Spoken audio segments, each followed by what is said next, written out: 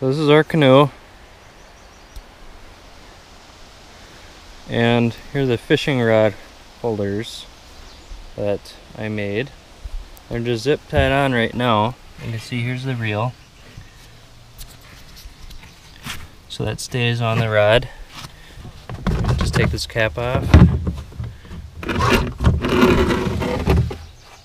and then you're pretty much ready to go there. And this top cap is just tensioned on. Obviously there's a slot that runs the length up to the top of the reel here. It worked really well. The only problem was when you cut this slot out, there's not enough outward tension to keep the cap on, so I had to heat up the PVC and put a spacer in it and let it cool down, and after that it was pretty much great.